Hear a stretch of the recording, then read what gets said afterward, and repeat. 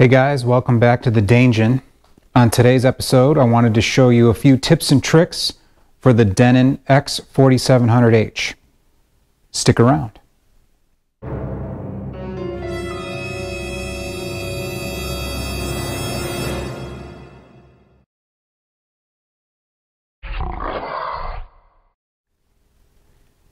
Alright, so in today's episode, like I mentioned before, I wanted to show you a few tips and tricks that I thought were useful on the Denon 4700H. Right now, in this particular episode, we're going to be using my gaming projector, the BenQ X1300i. This is really just for display purposes, so I can keep some lights on in the background. Super bright projector. Check out my video on it. I'm hoping to make a few more videos outlining some of the cool features that projector can do in the future. So take a look at that when you get a chance. On the other hand here, what I wanted to talk about was some Dolby Atmos. So recently, one of my good buddies and I took the opportunity to install some overhead ceiling Dolby Atmos speakers. They're Sonance speakers. They're a very thin bezel because right up above me is the plenum for the HVAC system in my home.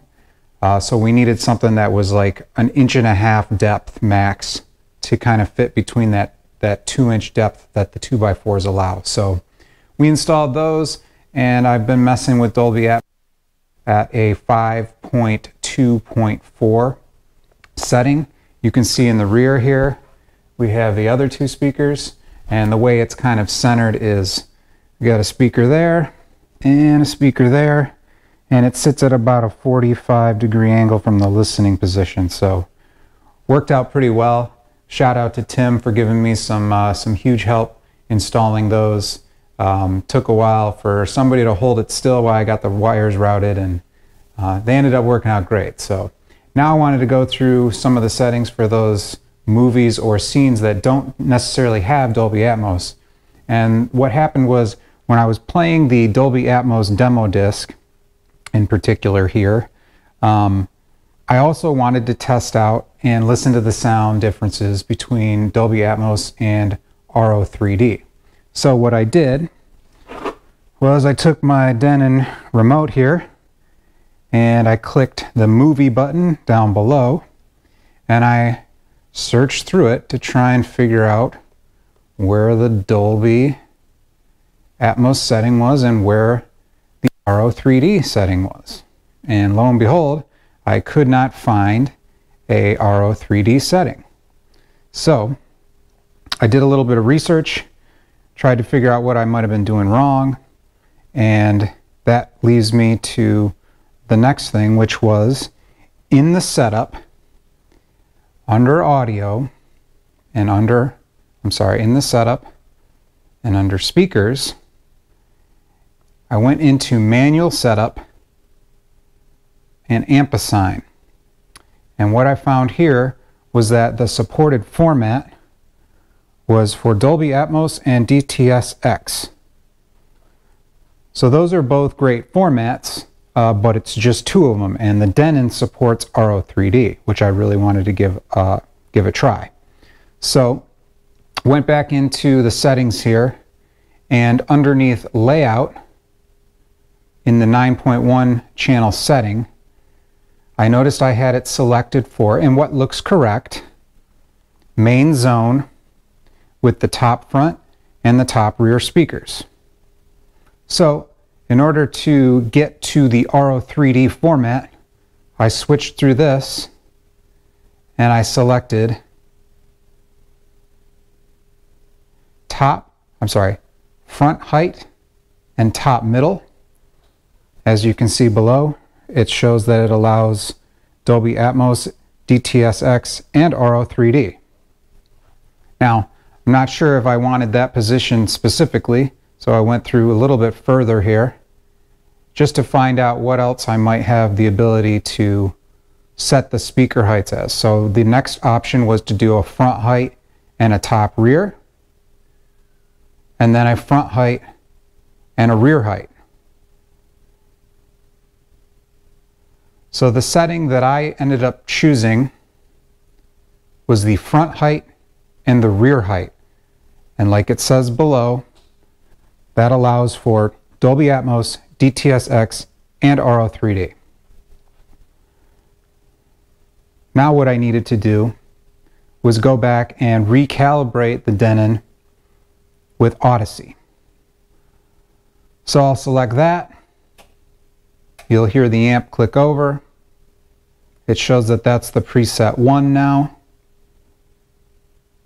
But when I look down below at the Denon, Audyssey does not show, which means I got to go back through and run the whole thing. So, all right, cool. So the next thing we're going to do is we're going to connect the Audyssey mic. And if you can see me in the picture here, I've got mine connected to a tripod. It does come with like a cardboard stand, but in this case, I'm going to use the tripod. I can adjust it a little bit better for my surroundings and then run the Audyssey calibration. So I'll go ahead and do that right now.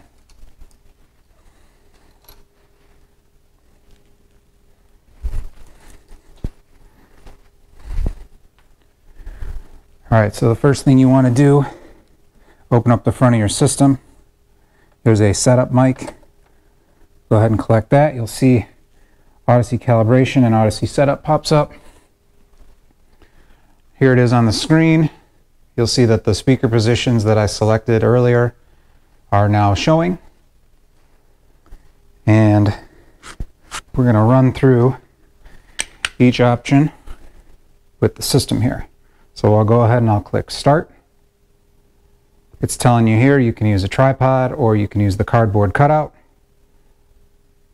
Where to plug it in.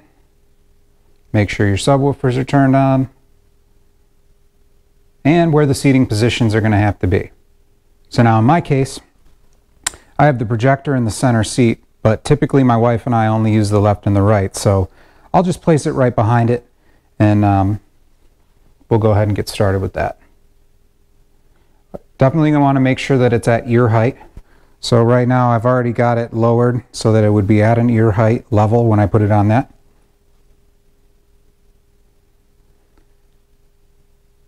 And the next thing you got to remember too is to be really quiet. So I put the dogs upstairs because typically they're running around or playing with a toy.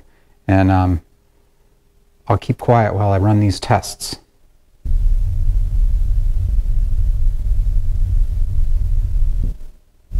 So in this case, I'm going to skip the subwoofer portion only because I already have them calibrated from previous calibration that I did on my system. So there's really no need for me to change it other than adjusting the tone or the levels in the next step.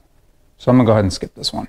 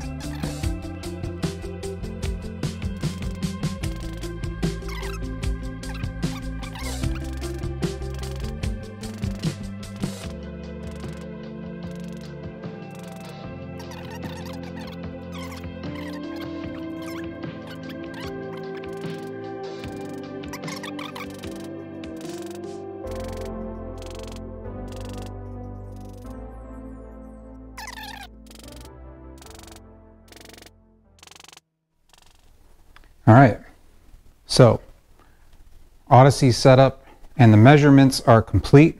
As it says in the corner there, we're going to select continue to let it analyze the data. Next thing it asks is, do you want the dynamic EQ, which maintains the bass, the clarity, the surround at low volumes, letting you enjoy late night movies and television? Right now we're just going to turn that off. You can turn it back on if you prefer, but in this case we're going to say no.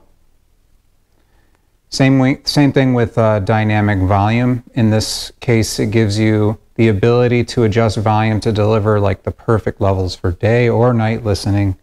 It's just more processing. So, you know, the Denon is very capable. It's just giving you options based on your surrounding. If you have kids or you don't want to wake the wife up while they're sleeping, or, you know, could be anything. Little baby, you don't want to disturb the dogs, the neighbors. Denon gives you a lot of options to adjust that through this Audyssey calibration. So we're going to go ahead and click no. And then what preset do we want this to be? So in my case, I want this to be preset number 1. This is going to be the priority preset that I want to use in the Denon that has the Auro 3D, Atmos, DTSX all set up to the correct heights and speaker positions that I have. So I can use it at all times and, you know, really enjoy the listening environments no matter what content I'm playing. So we're going to select that as preset number 1. Now it's going to go through and just give you that percentage as it analyzes all the room data, and we'll show you what it comes up with.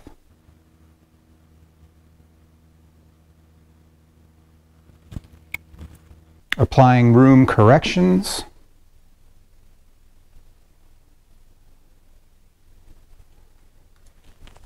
Give you an idea what the Denon shows on the unit itself.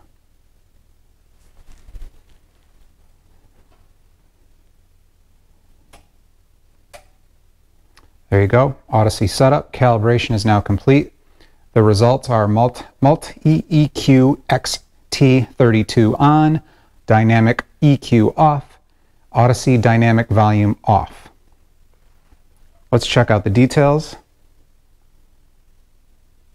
Now, one of the main things that I've always noticed with these Klipsch RP8000F speakers is it always wants to turn, and the RP504C center. The Denon always wants to turn that speaker configuration to show the front and the centers as large. Now, I've always kind of read and been told that we want to select everything as small, so I'm going to go back through and change those speakers to small. But here it is giving you your distances. So what it's telling you is based on where the microphone was placed, the front left speaker was 13.6 feet away from the listening position on the left, which is that position, and the one on the right, 13.7. You get the idea. You want to look for anything that is off or very, very different from anything else. But really, in this case, looks like everything is very close. The rear height left and the rear height right, a little bit farther off than I expected, but we can probably live with that. It's not even a foot difference, so we can adjust it if necessary. And here's where it set the decibel levels. As you can see, front left is -6 decibels, front right 7.5, etc., etc. Everything else is pretty much close. That front height right is 1 decibel more than the front height left, but it's using the different angles in the room and reflection of sound and open spaces to calibrate those numbers as well. So I'm going to trust it and go ahead and click next again. The next thing it's showing here is the crossovers. I'll probably leave the surrounds at 40 Hertz, the front heights at 110, and the rear heights at 60. But the center and the front, it says full band. I'll probably go change those to 80 or even between 40 and 80, depending on what I like the sound of better. And then I'll change the subwoofer to do a LFE 120 Hertz.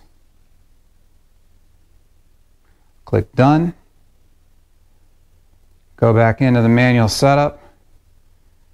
The amp assign, you can see right here. All set up. Still shows Atmos DTSX Auro 3D. So let's go back to the content. here, we'll click the movie button. Boom. On that sound button, now you can see Auro 3D. Dolby Atmos will pop up once I start to play this content, but now we have that option that I wanted before that wasn't on there. Auro 3D. So thanks for checking out the video, guys. I'm going to do a few more Denon updates. I'll show you a few of the favorite features that I have, as well as some of the quirks that this particular 4700H has. But in the meantime, get out there, enjoy some good content, listen to your Dolby Atmos, set up all of that stuff so you can listen at all those different music levels and test it out with all this great content. And I'll leave you with that. Thanks for joining me here at the Denon. Make sure you hit that like and subscribe, and look forward to having you guys back so I can do some more content in the future. Take it easy.